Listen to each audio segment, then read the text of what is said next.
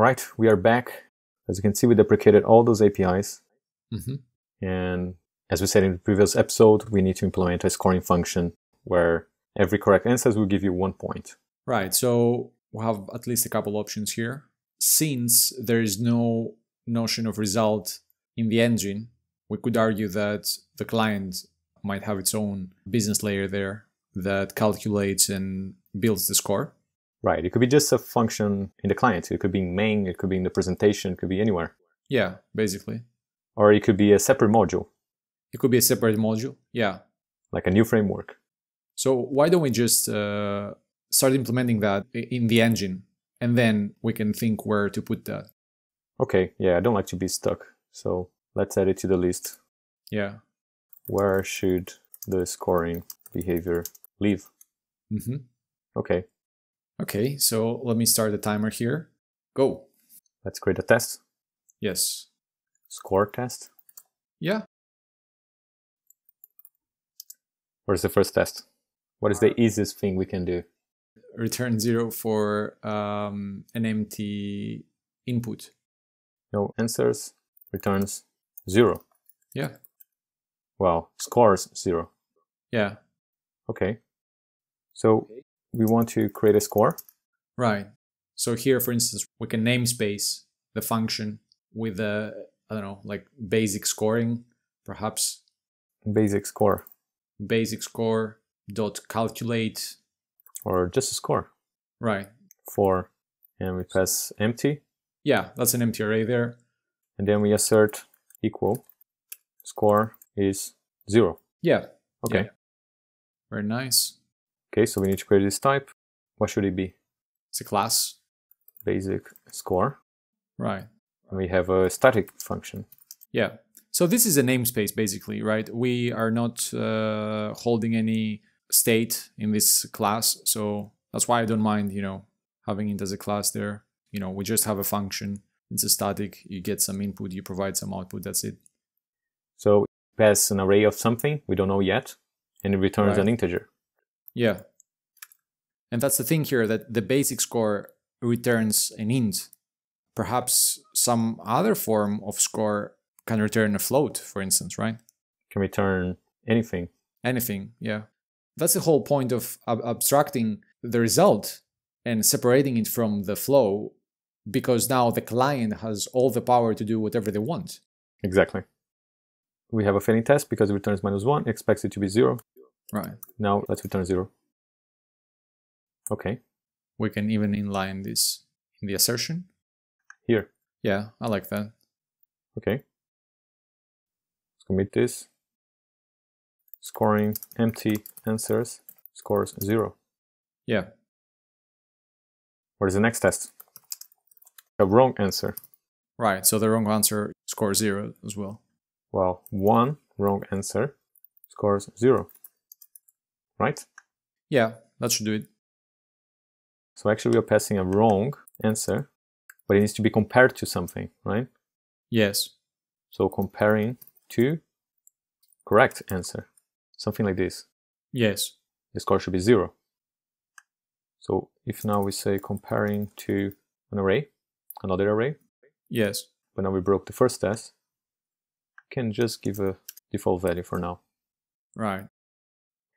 But now I want to fix this.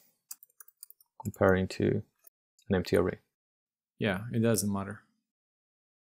Scores 0 for wrong answer. Yeah.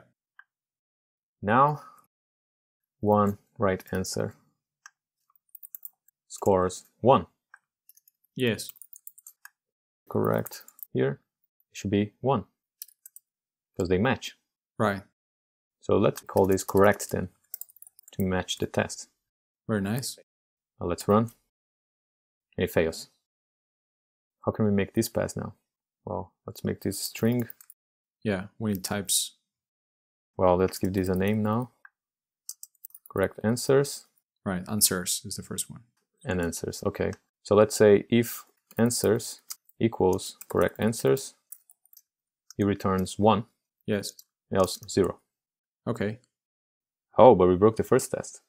Well, we can check if this thing is empty or not. Right.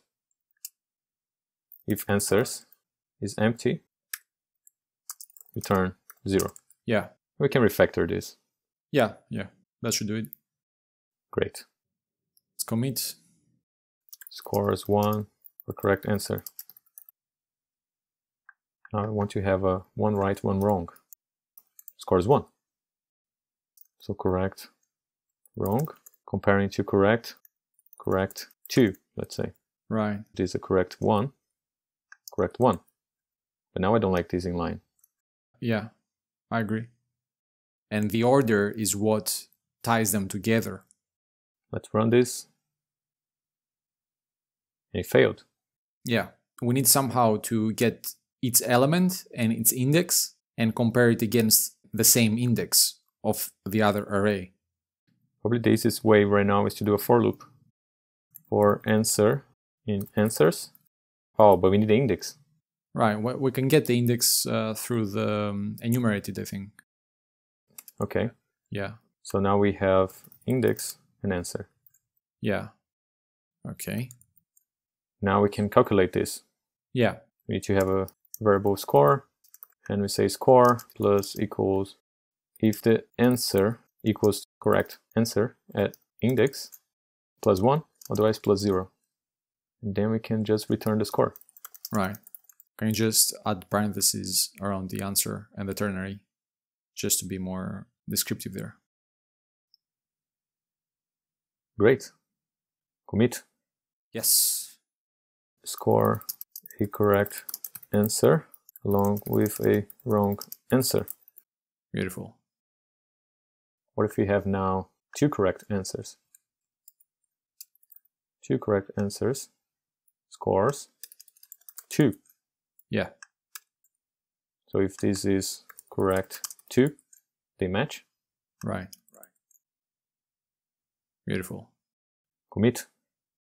Proved we can score more than 1 correct answer. What I don't like about this is that what if these correct answers is uneven with the answers, right? It's uneven, exactly. Yeah, exactly. I was thinking about the same thing. So I think, yeah, we need to have some sort of way to prevent this mistake. Yeah. Okay. Let's write the test first. With unequal sized data. Yeah. For example, if I add an extra answer, I should still score 2. Yeah. Because these 2 match. Right. Well, we have a crash. Yeah. So let's just make this test pass and finish this tomato. Okay. So we could add a check here. Right. If index is bigger than the correct answers count, we just return score. So this is an implementation decision here. Yes.